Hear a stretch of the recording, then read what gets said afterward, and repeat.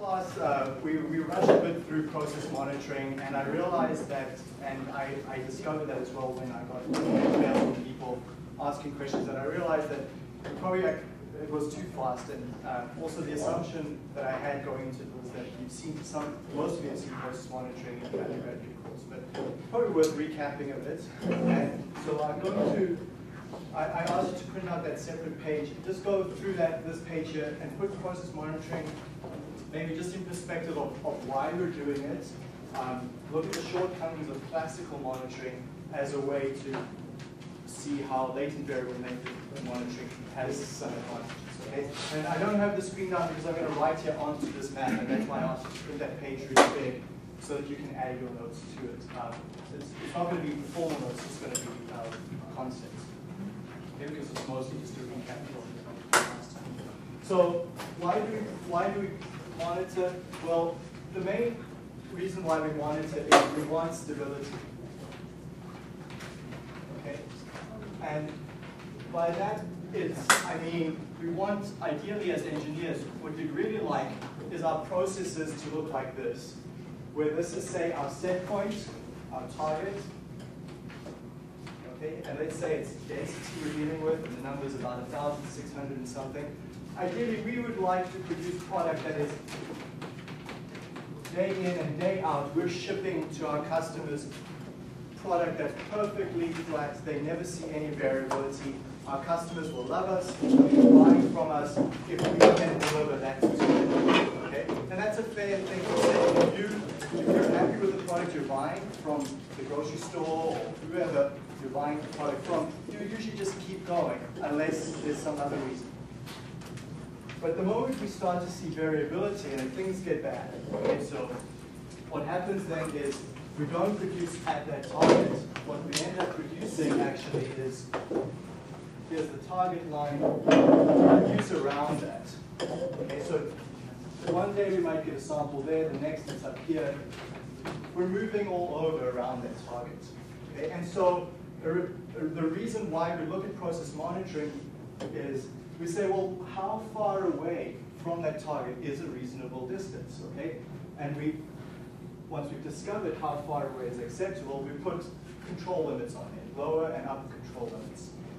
Okay, so this diagram was in the notes from last class, somewhere near the end. I didn't get a chance to go through it, so you might want to add this to that.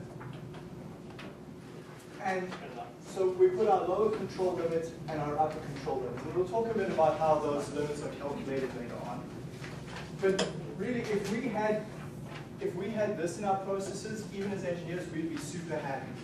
Because this is saying we're on target plus or minus a certain range, and mostly that can be approximated, that's very badly drawn, by a normal distribution. Okay? That noise can be approximated by a normal distribution, and that's in fact how we calculate that lower and upper control limit for a Shewhart chart. We assume normality, and we put those limits so that usually 99% of the variation falls within those bounds of the upper and lower control limits. Okay? Now, a 99% control limit means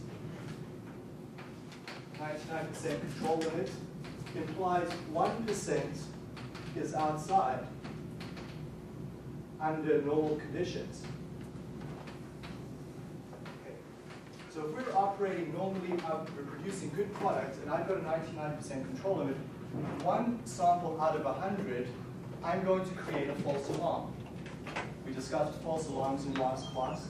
1 point out of 100 is going to lie above that limit, even though that product then might be acceptable. Okay? So that's usually how we set these control limits. We set a certain false alarm rate that we're willing to accept. Maybe this is too high a false alarm. 1 time out of 100 might be too high for us, so we might use 99.5% instead, or 99.9% is often a common. 99.9 with 3 nines means only 1 point out of 1,000 is generating a false alarm under normal, stable operating conditions. Okay, so we can deal with this. This is Shewhart charts, very easy to set. Find the target as your mean, your upper and your lower control limits you set as your false alarm rate, and you're done. But the problem is we don't have this. What we really see in practice is something more like this over here. Okay? Where we're operating at target, and then the sensor maybe goes offline. The sensor comes back online a certain time later, but someone's maybe gone and replaced the unit in the process that's caused an upset. And it takes a while before we start getting back to target. So all of this period of time, we have to scrap that product. It's not to specification. Because our upper and our lower control limits now lie here. There's my upper control limit, there's my lower control limit. So all this product that's outside that upper control limit has to be thrown away, discarded, and it costs us money. Some companies will sell their bad product at discounted rates, but either way, you're not making money on that bad product. Then further down, other problems occur that cause drifts below the limit, and they take time. Here's a period of time where you're operating totally above the control limit. Again, you have to scrap all that product. Okay? So this is why we would like control charts in place, so we can detect these problems. Because our life, if everything was great, would be normally distributed. But the reality is we behave, the real process behaves much more like this. Okay? And actually, so during this period where the process was offline, we're really operating blind. We have no idea what things are doing. So at that period of time, you're taking a risk that everything's in control, but you don't really know what's going on there. Okay? So univariate control charts. Let's just come back then to this drawing, and you can add to this.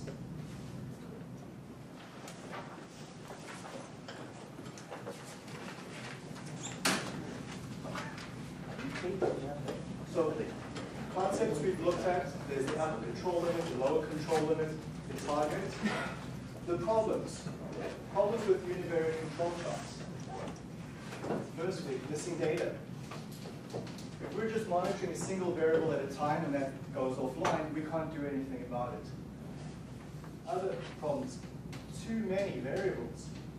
Okay, I'll talk about that in a minute. The other problem, correlation. If we're monitoring two variables that are extremely correlated, we're going to make type 1 errors much more frequently. And I used this illustration in the previous class to try and make that point.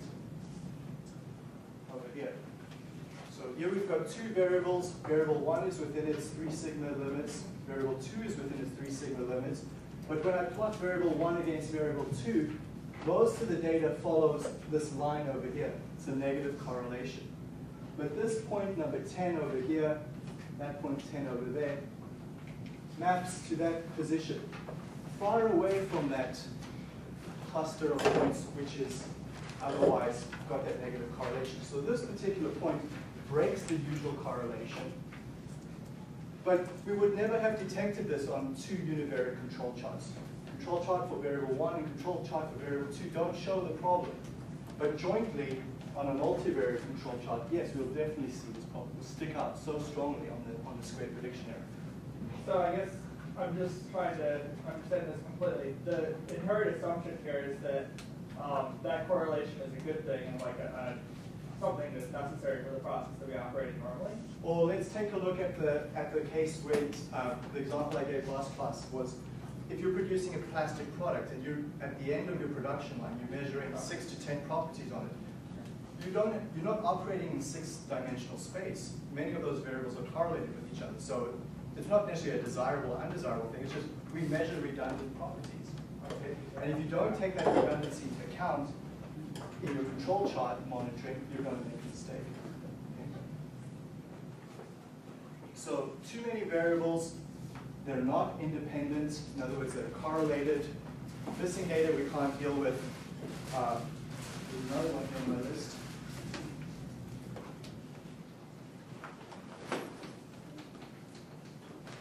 Diagnosis. Okay. Diagnosis is a big problem. So I'm going to tie that discussion of diagnosis with this concept of too many variables. And the way I'm going to look at that is by just discussing an extremely simple process. where we've got our raw materials coming in. So we're buying raw materials from some supplier. We feed that to Unit A, which then processes it. Unit B processes it some more. There's a feedback, a recycle loop here. And we finish up production, and then we sell this to our customer.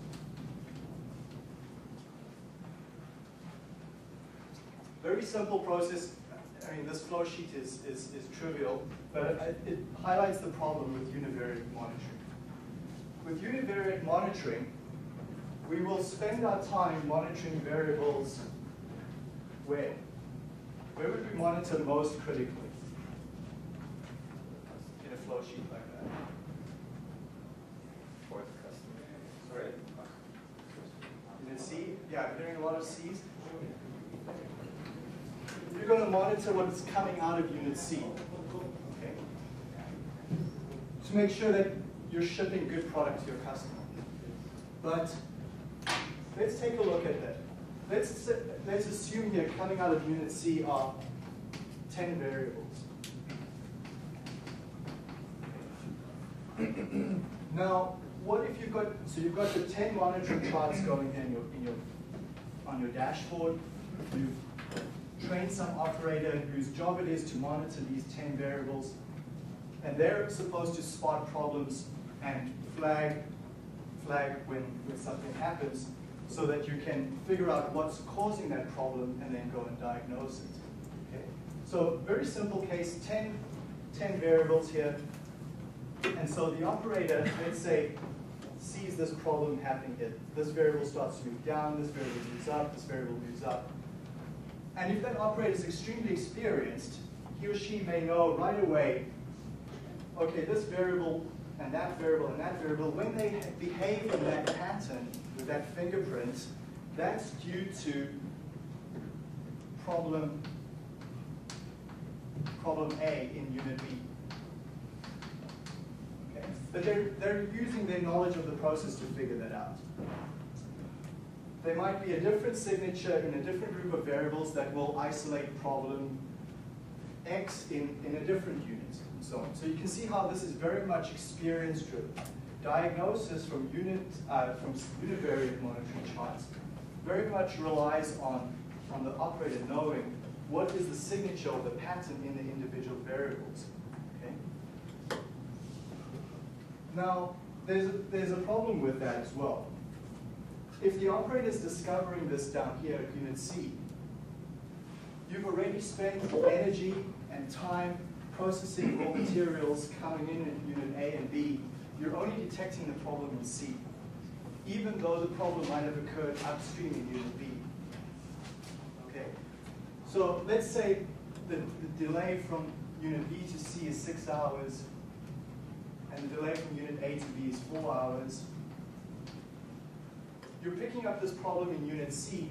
Now you're saying, well, 6 hours ago, so you're detecting the problem in C 6 hours after it's occurred. But how much of this product do you scrap?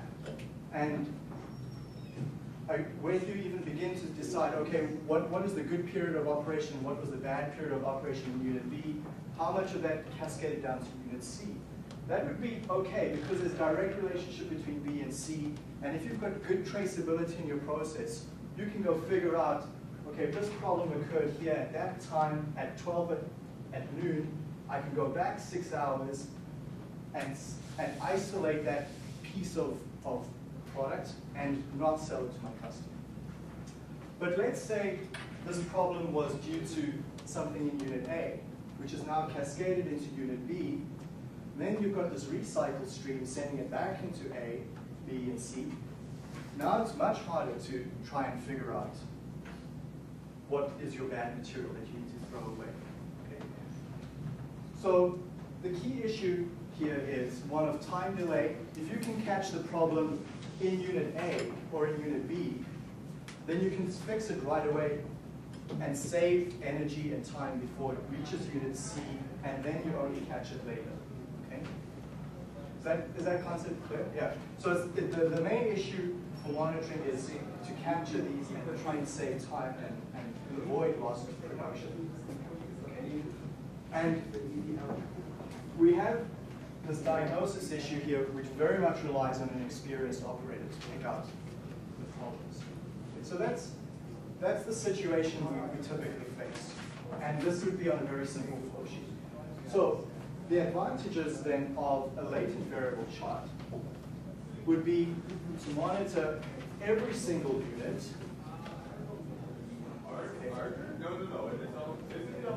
So you try to monitor every unit. What if we are?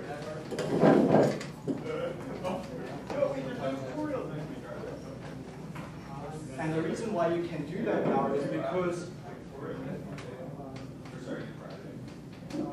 you don't have correlated variables.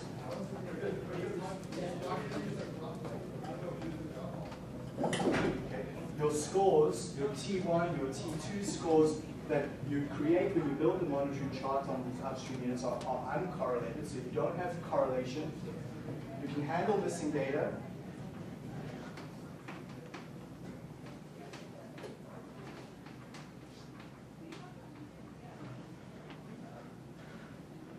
And you end up having fewer variables to monitor.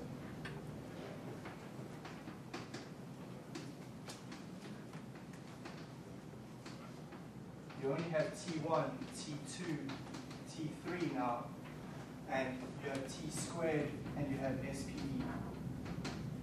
Okay. So you've reduced your problem from monitoring many variables. Let's say unit A has 50 variables. You've reduced that now to monitoring, let's say A in this particular unit happens to be 4 plus SPE plus T squared. So you're now monitoring just 6 variables. And you can, in fact, and I'll show in the example later on from Defasco, we can really just get away with monitoring SPE and T squared, because SPE monitors the distance off the plane, T squared monitors the distance on the plane, and when those go out of control, then you can go back and look at the individual scores. Yes, it's real time. It's real time. Because your loadings are fixed. Once you've built your monitoring model, I'll talk about that here in a second. So you can do this in real time, and the example we'll look at is real time from Defasco. Okay, so usually what people go and do here, let's just go back to the classical case. There's too many variables. So what do they go do is they subsample. Oh, sorry, not subsample. They just selectively monitor.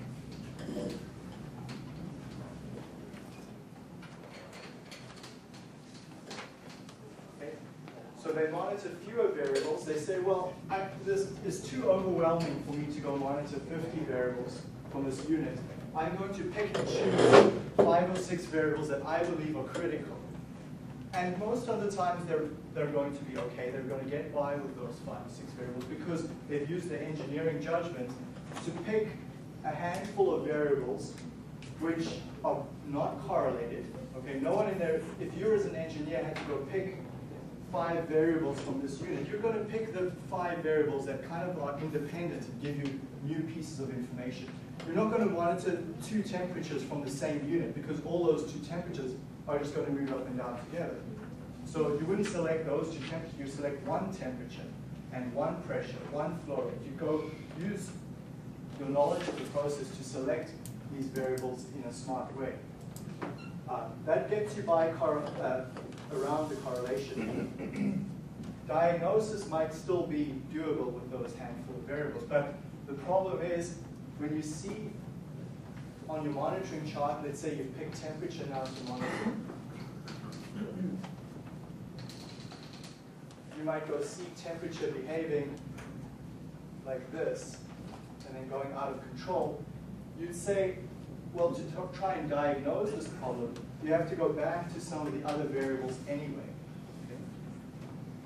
So that's the usual approach for process monitoring from the classical approach. But the latent variable approach, we can do much better by using all our data and calculating these scores, T squared and SPE, and just monitoring those. Okay.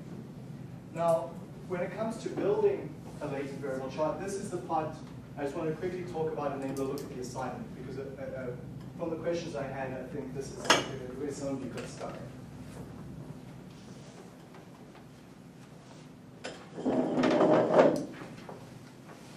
So the ideal case for building a latent variable model is as follows. Select only good data.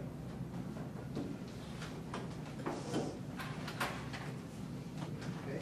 So you pick a period, you pick periods of time in your process operation where you are operating well, where you sold that product to your customer eventually. You do not include outliers or problematic behavior or periods of time when you knew there were process upsets. Okay. So you build your model only on good data. That PCA model captures the correlations then between the variables under good operation. That's the key point for latent variable PCA monitoring. So select only good data. Build PCA model, and then you use testing data. And that testing data contains both good and bad observations.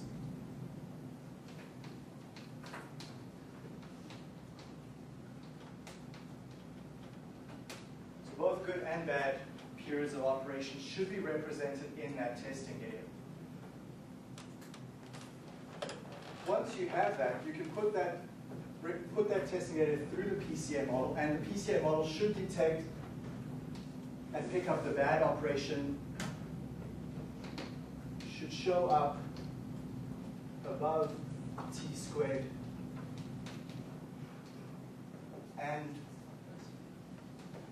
or SPE. Okay. I'll talk a bit about that in a minute. The difference between the two. And the good data should show up always below or always inside the limits. Okay, so last class we spoke a bit of how the software calculates those limits. The good periods of operation should always fall within those limits. This is just the detection part.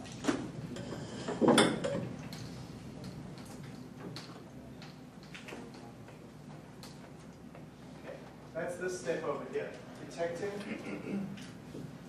You detect a problem when it shows up outside the limits on the scores, outside the limits on t-squared, or outside SPE. But that's not the end all of process monitoring. Process monitoring, we want to detect, then we want to diagnose, and then we want to fix the problem. So detection is only the first prerequisite step. Diagnosis then is via SPE, is via the contribution plots.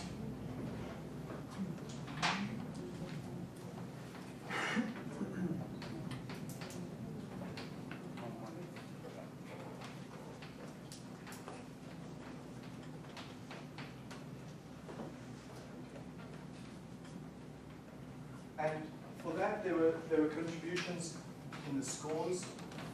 You can generate a contribution plot for SPE, and you can generate a contribution plot for t-squared. So if you see a point outside the limits, let's take a look at SPE. So here's time,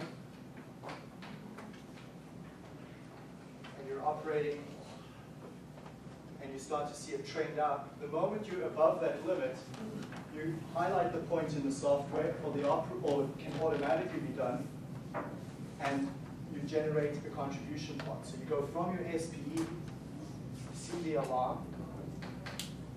So that's your detection step. Next step is diagnosis. And that's done by contribution plot. So this is contributions. And so you'd say, well, this variable over here with the large bars,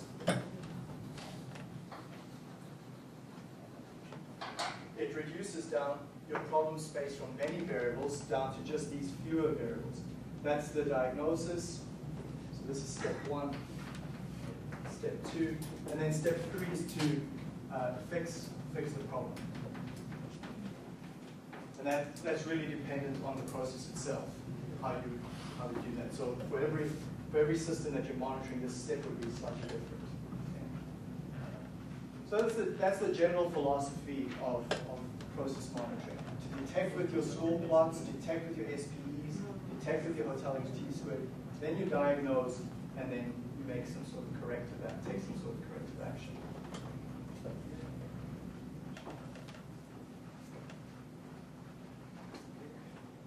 And the other key advantage of latent variable monitoring is that you can get what I would call good fault signatures.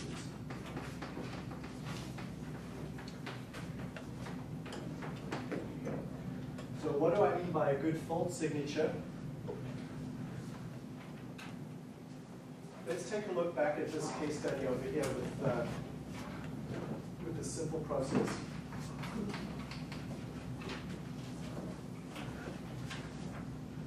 So a good fault signature is as follows. Here we've got our 10 variables, and we're measuring them on our output. Okay. And let's say we're measuring these once per hour. So 10 variables, you're measuring your final quality product, usually at a much lower rate than any of your upstream. You usually don't, because these downstream variables are often measured in the lab, many times they're not available in real time from your process. Okay. And when a problem occurs, you're seeing the fault, you're seeing the problem in one of the 10 variables. Your question is now, where was it? Was it due to operation unit C, B, or A, or some combination of events? Or it might have been even due to your raw materials that you got from your supplier that problem propagated through the process. Okay. So if you look at those 10 variables, you can see then, well, let's say variable 1 has a very small contribution. Or in other words, variable 1, if you looked at its monitoring chart univariately, would still be within the control limits. Variable 2 might show up as being big, and variable 3 might show up as being big. 4, 5, 6, 7, 8, 9, and 10 really show no extra contribution. So you see the problem showing up, either univariately or multivariately, it wouldn't really matter, in variables 2 and 3, and 6 and 7, 10, 9, 8, and 7 and 8. Okay, so you see that problem occur over there. Now, what I mean by good fault signatures are, when you see this in these 4 variables, there's a number of ways you can get that problem in those variables from the upstream. Okay? The upstream process can operate in many different ways in order to get the similar faults showing up near the end. There's a non-unique relationship. There might be a unique way. You might say, well, when 2 is high, 3 is low, 7 and 8 are high, I know it's always that problem. But there's no guarantee that's the case. Okay? Especially if, let's say, you only see variable 2 high and all the others show normal behavior. There's an infinite number of ways you can get that variable high in most processes. If you get more than one variable showing up, that usually narrows the search down, or narrows the scope of what could have been the cause of this problem, narrows that scope down. Single variables or 2 variables showing up, that's a much harder problem to detect and try and identify exactly why. Okay, and the reason why I'm going on about this identification part and detecting why the fault occurred is because we have to do step 3.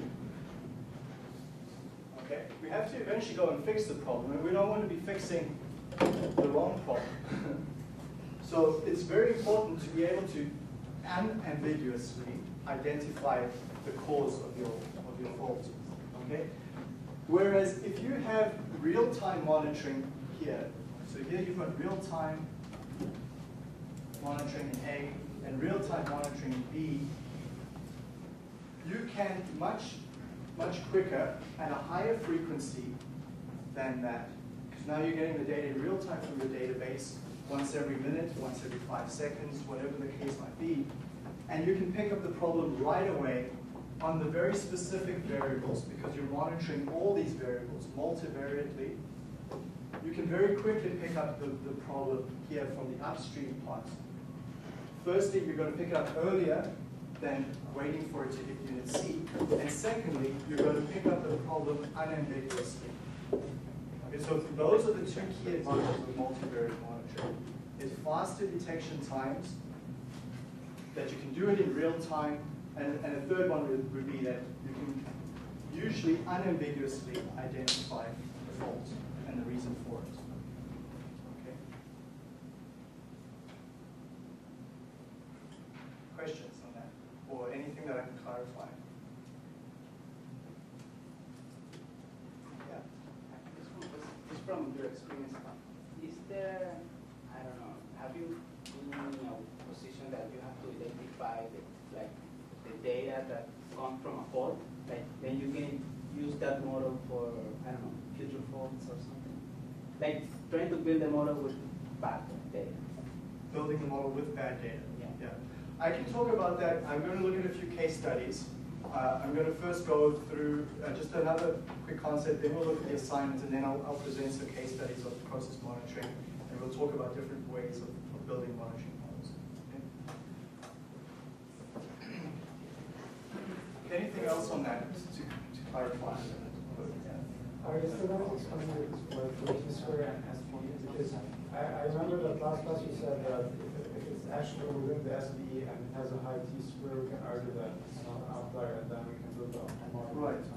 Okay, so Yas was asking that thanks for reminding me. I'd forgotten to talk about the different combinations. So you can let's in one of the examples I'll show you in a minute. The only monitoring charts used are T squared and SPE. So let's take a look at all the combinations you can possibly have.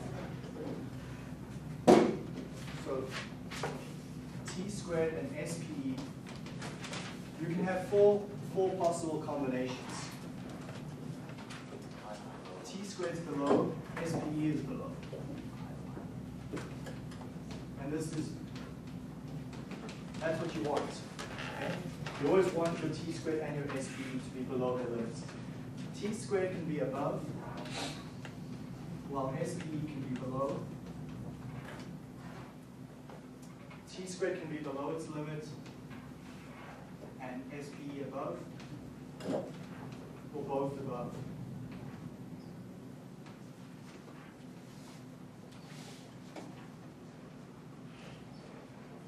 And the case where T squared is above its limit, but SP is below its limit, the visual picture you have in your mind there is of a point that's on the plane, or close to the plane, so it's well within the SPE limits. So SPE defines the distance of the point off the plane.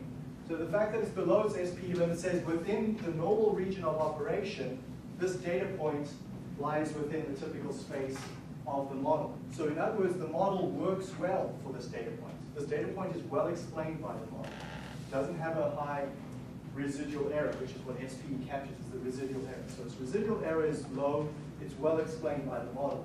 But T squared is high, which means the point is far away from the model center. Which would mean that the x's, so you take your x values, multiply them by the loadings to get your t's, so t is equal to x times p. The p's are fixed, so the only way you can get a high t value is by having your x's high. So it indicates that this point has got x values that are either much higher or much lower than the normal mean from your mean after your mean centric. but those points are not so high and not so low to cause the prediction from the model to be bad. The model's prediction is still good, the SP is low. So that point is on the plane, but just a bit towards the edge of the plane. One way of this occurring is when you build your model on good data, up here, so you build your model on good data, let's say now in the future, your boss decides to increase the throughput of the process. So you want to go from, instead of producing at 100 kilograms an hour, you want to move to 110 kilograms an hour. Still producing the same product. You can imagine then that as you ramp up your throughput, you maybe you have to increase your flow rates through the process. You may have to increase the temperature slightly. You may have to pull back on some other variables. So everything changes, but it's just a little bit bigger or a little bit smaller than it might have been before. So that's a point that would get you high T squared. Because it's now everything is still in sync, it's still coherent, the correlation structure is still the same, but it's just a little bit more or less than it was before. Does that make sense, that explanation? So you actually should keep that point, right? You shouldn't be removing it. Well, you could argue either way. This is why I said you could say in some cases, yeah, it shouldn't be there because the idea is that you built your model on good data. Okay?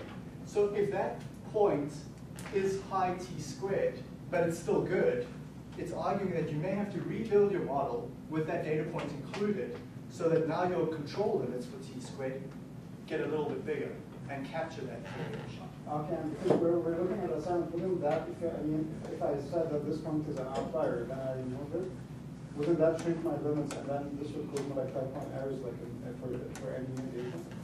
No, it depends by how much it changes the model. So you can definitely, you have to go and look at that afterwards. That's why I say it's good to have a testing data set that you know there's good data and bad data.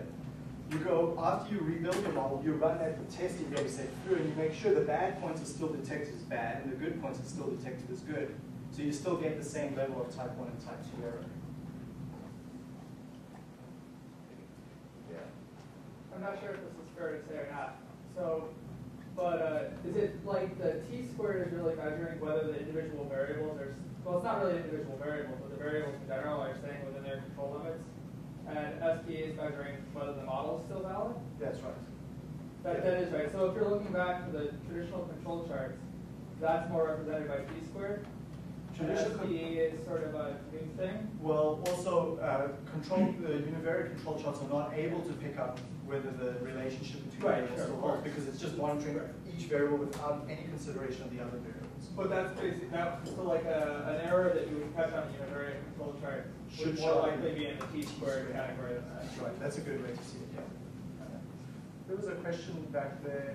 No, it's still solved. Yeah. Okay. So this part is critical.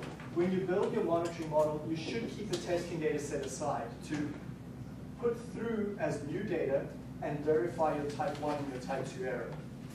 Okay. And last class I said that you can never get both a low type 1 and a low type 2 error. There's no free lunch here, okay?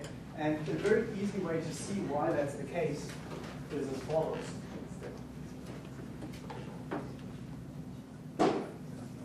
If you have, let's say we're monitoring T1, okay? Here's our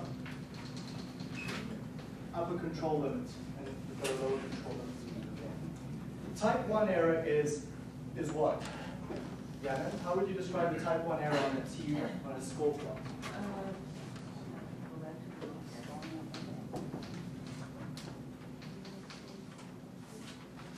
Type 1 error is a what type of error? Okay. So the false alarm would say, I'm reading a point that's outside the limit, but it's actually from good operation. Okay. So how would you, and let's say you're getting a lot of these. So you're getting a lot of points outside these limits. You're also getting your points inside, hopefully. But your operators come back to you and say, you know, Jake, this monitoring chart you built me sucks. It's always throwing up type 1 alarms. What can you do about it? So what can you do about it? What is it? You can go ahead and review your time gain ratio and your limits, check the limit gain and false alarm. But then you have to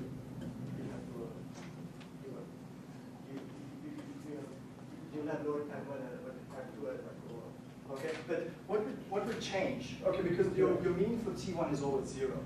Okay, so what would change on your monitoring chart? The variations of the limits. The limits would change. Okay, so if you're going to reduce the type 1 error, it means your limits must go up.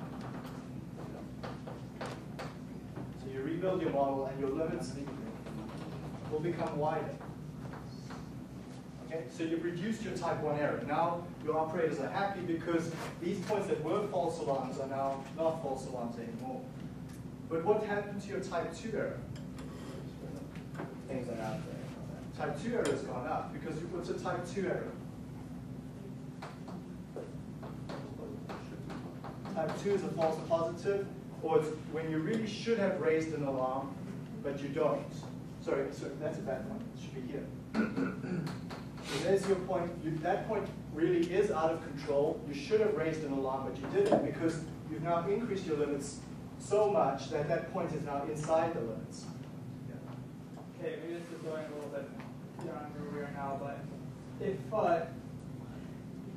so one of the advantages I can see that if you have the classical, just to play that with double advocate for a second here, with the classical monitoring system, variables in C, you're much more happy making type 1 errors and variables in the C reactor than you are in the A reactor. Right? A reactor, you want type 1 to be very low, because it's not going to matter as much. Like, I mean, I'm thinking. I don't know. So what I'm saying is there some way with this, like, because you don't really have any big control over how sensitive you are to variation in any one of the given variables. So let's say I'm just my engineering knowledge, I want to be more sensitive to errors in C than I am in A. Yeah. Is there a way to adjust for that using? Well, you can build separate monitoring charts for A and C. So you have your score monitoring charts for unit A and you separate ones for C. Yeah, because that will allow you to set separate. They're monitoring different things as well. We'll talk, in fact, later on in the course about building multi-block models where you build a single monitoring chart for the whole process, but within that monitoring chart, you've got other monitoring sections for A, B, and C separate. I guess kind of what I was thinking about is what would happen if you didn't scale the unit variance? It would actually increase the amount of variance that, like, deliberately. So, yeah, you're bringing up a topic we will definitely cover. So Brandon's asking, if you wanted to make the monitoring chart more sensitive to a particular variable, you're absolutely right. You can just go scale that variable up. You don't have to scale it to unit variance. You can maybe go scale it to twice unit variance, make it twice as important, so the model focuses more heavily on that variable. That is valid. That's absolutely valid. Yeah, absolutely valid. Anything that you can do to make bad data being picked up as bad and good data being picked up as good is fair game. Okay, you want to minimize your type 1 error, you want to minimize your type 2 error, but as we've shown here, you can never have both. There's always a trade-off. You can never, ever get absolutely both under the limits. You always have one or the other, or you're hoping for some middle ground where you're not raising too many type 1 or type 2 errors. So how about on your t-squared? Is it possible to set a different limit on t1 than on t2? You can change your limits arbitrarily. So in the notes I've written there, there's absolutely no reason why you have to use 99% limits. If you want to move this higher and lower arbitrarily, you can. And you can use 99% limits here on the scores, but 95% limits on SPE. Okay? Because SPE is going to pick up when things get out of sync. You might want to pick that up really early and you're willing to take a few false alarms. But you may not want this case here. So absolutely anything that will pick up your errors, anything you can do to your model, adjusting the limits, adjusting the pre-processing to get that sensitivity is fair game.